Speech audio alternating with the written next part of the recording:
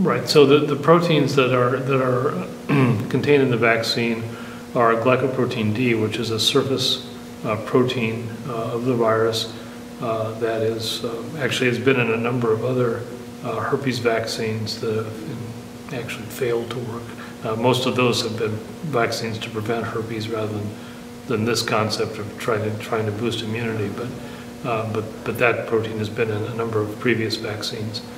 And then a protein called ICP4, or a part of ICP4, which is an early protein that's expressed during the growth cycle of the virus. And this is, again, a protein that's been found to be important in allowing the body's immune system to control the infection and regulate it better. The idea is to have an effective response against several viral components so that the body can more effectively control the virus rather than just having a single protein that may not be quite as effective.